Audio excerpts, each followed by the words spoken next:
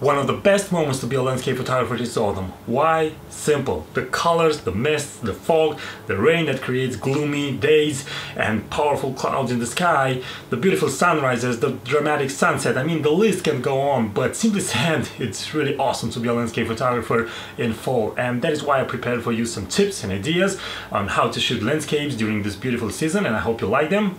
Let's start. So let's start this list of tips with the sunset from the Dolomites. This is Trecime di Lavaredo, and whenever you can find a small lake to photograph a reflection during sunset, I think it works really good. I think it creates a really powerful image, and it has something that it's very pleasant to look at. Now the next image is again about reflections. Now during autumn you have these beautiful colors in the trees.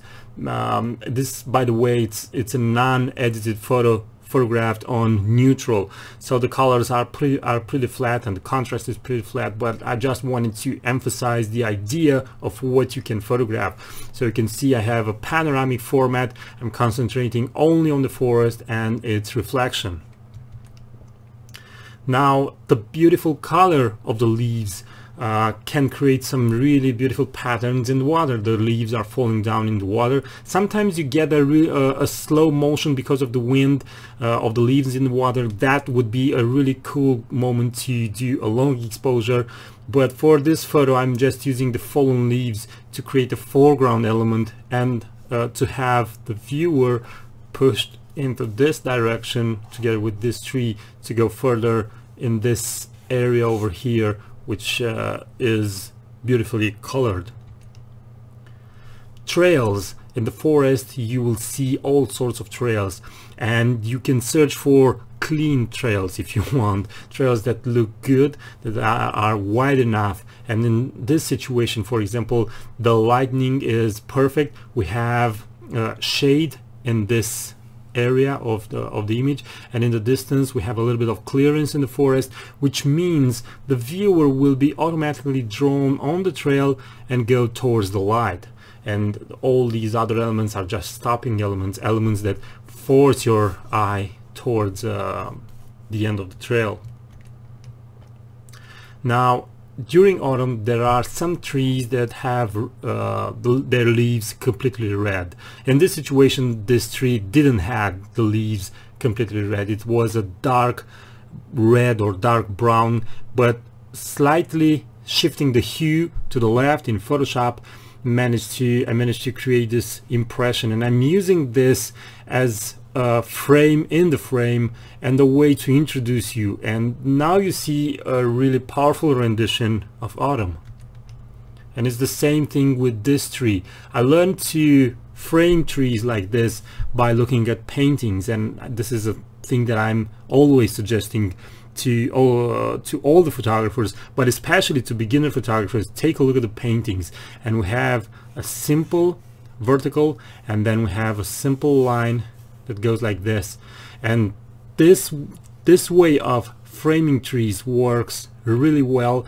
And of course, if you also have a subject in this area, if you're a portrait photographer, you can place a person over here and it will look really great. Now this is shot really early in the morning. As you can see, I'm exposing for the highlights in the background, and the sun is rising from this area over here, and that is why these leaves are colorful and you can see details on them, but the back of the trees is really dark, and this is the way I want it to be. This is this was the feeling that I had in the forest, the idea that behind those trees there's a clearance, there's a way of experiencing light. And also the contrast is really big. As you can see, I have desaturated the colors in the bark of the trees and all the other colors, and I left only the yellow of these leaves. Now this photo has a really simple composition. You have basically two diagonals that intersect in this area, and this way of framing creates a sense of depth. You have the beautifully colored trees in the colors of autumn, and then you have the mountain in the background and a little bit of snow in the mountain, giving you a hint that maybe autumn is on its end. Again, with the reflection, you can go really wide, but you can also go really tight.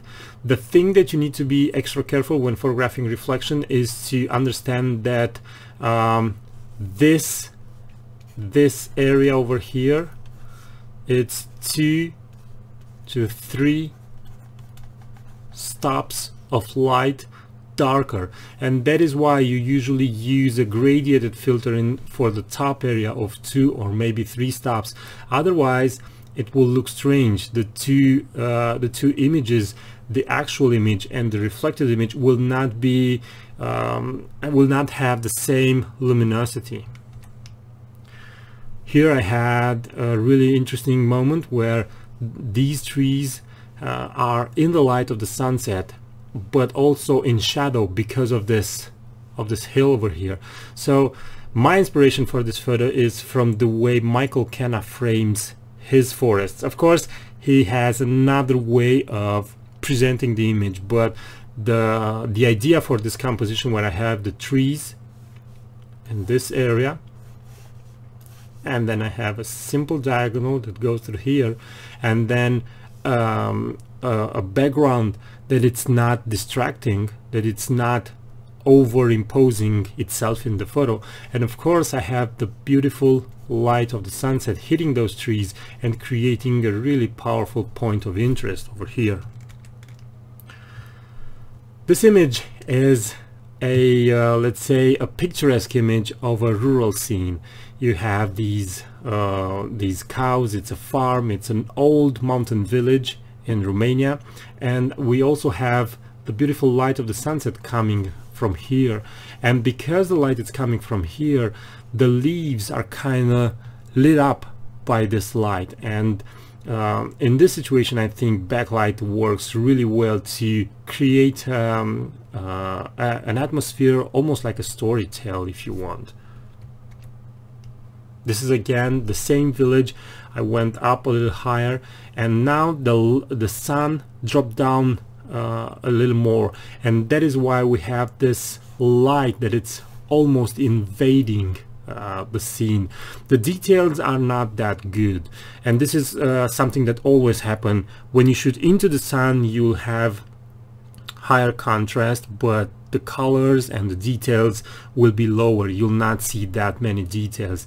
But in this situation I think it works great. It works great because in the background we have some newer buildings that are kind of in haze because of the light, and your attention will stay here on this old house and some trees and the cows. This is another picturesque image with a villager up in the mountain carrying something with his horses and his carriage, and of course we have the light that comes over here. Now there's a thing in paintings that says whenever the two very big and important lines intersect in an image, there the subject should be. So we have this big diagonal of the hill, this line of the road, and at the intersection of these two we have the person with the carriage and the horses, and this creates a powerful moment when your attention stays over here. And we also have this tree in this area which acts like a counterweight to this part over here. It doesn't comes over, it doesn't takes over the image. It's just an element that creates equilibrium in the image. Now late autumn, if you go up in the mountains, you'll see snow. So autumn is it's also a perfect moment to photograph the mountains just powdered with snow. As you can see, the rocks are not completely covered. And in this photo I'm using these hikers over here to add proportion to this entire landscape, and you can also see the pine trees that are covered in snow, and the image has something really powerful to it. I'm also liking the fact that this diagonal is going up and it culminates with this element over here.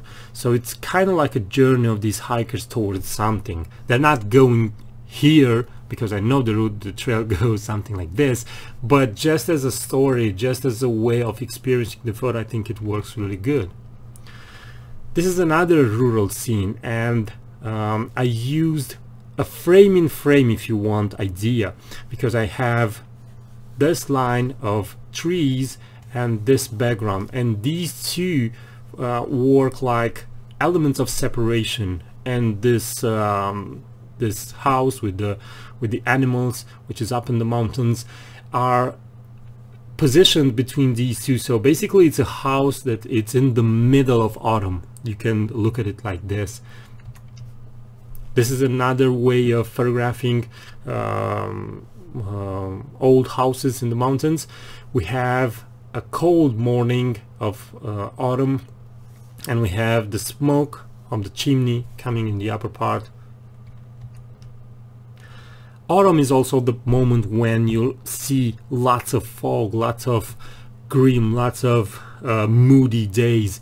And in this situation, for example, I've chosen to desaturate this image, even the yellow of these trees, just to have a glimpse of how moody that day was. And I think the image works really well because you have the first layer of trees, and then another layer, and then another layer of trees that are kind of barely seen. So this is a way of creating depth very easily, and that is why I think you should not over edit this type of photos. Late autumn, it's also a great moment to create this this gathering, if you want, of autumn and snow. And in this situation I used a telephoto lens. It's an image shot at 200mm with a full frame body, and this hill over here doesn't start right here in the edge of this hill. This is the mountain behind this this hill over here, but because of the 200mm lens, you get this compression where you almost have these two planes in they kind of coexist. And I think this is a beautiful way to suggest that autumn is on its finish, it's on its last meters, and winter is coming. It sounds strange, winter is coming, but it's coming.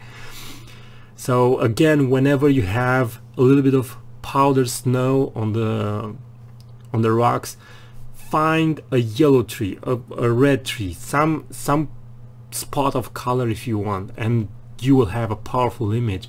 And this is again that rule. I have this big diagonal, I have another horizontal, and then the tree creates a vertical, and right here is where your attention will stay. And of course I made sure that the biggest element will be here, just to keep your eye over there. Roads. In autumn, roads are usually covered with red leaves, and this is a very simple composition. We have very simple elements, and your eye will just stay on the road. The spot of color, you probably know this photo of mine. It was a really gloomy day, foggy, cold. I started the hike on rain, and I almost fall off a cliff to photograph this, but it was worth it.